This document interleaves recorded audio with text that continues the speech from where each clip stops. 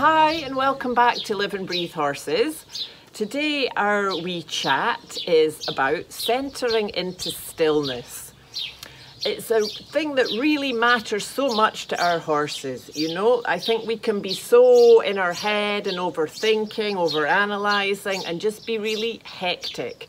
And I've observed this, especially with sensitive horses or troubled horses, that I really believe for them, when we've got all that stuff going on, we may as well be saying it out loud. Blah, blah, blah, blah, blah, blah, blah. It can be very disturbing. So to center ourselves to a place of stillness so that we can provide that safe, comfortable place to be for our horses. Of course, we can't give what we don't have. So to be able to come to our center, to our inner being, which is a peaceful place that we have that already, you know, so it's not something we have to learn. It's a practice to be able to come back to that and let go of all the bad habits and all the crap and stuff that we picked up over our life that's preventing us being in that still place.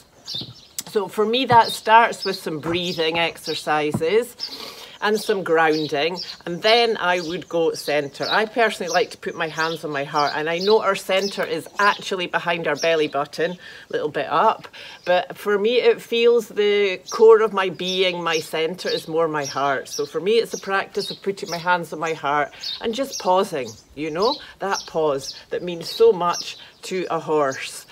That little moment of inner peace and tranquility, and we've been exploring this on the online course, so if you're interested to learn more about the breathing, grounding, centering and how to take that into our horsemanship, you're welcome to join us on a future course.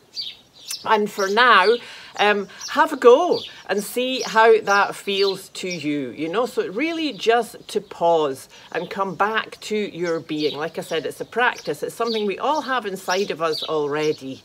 And it really means a lot to a horse. We can't give them calmness when we don't have calmness. And there's so much going on in our lives, in the world, that is disturbing and upsetting, and finding a way to pause and say, yes, that's all happening, but also I can have this calm stillness in the center of my being, at least for the time I'm with my horse, to try to get to that place.